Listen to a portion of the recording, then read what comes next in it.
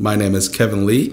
I am the Culinary Director for a restaurant group in Oklahoma City. This is Korean short rib, marinated with soy sauce, brown sugar, garlic, ginger, green onions, and a little bit of mirin, and it's served with a little bit of just green onions as garnish on top. I love cooking with short rib because, it's very versatile. You can grill it and you can braise it. I like to marinate the short ribs for a long time, so it really breaks down the chewiness of what you can get from the short rib when grilling, and it really helps to tenderize the meat also.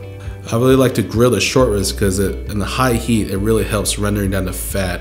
It really gives that good caramelization of the meat, to really bring out the good flavors of the beef.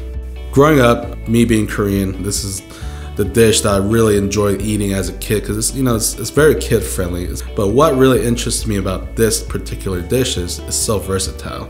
I don't think there's ever been a single person that never liked this dish that I've cooked for in the past.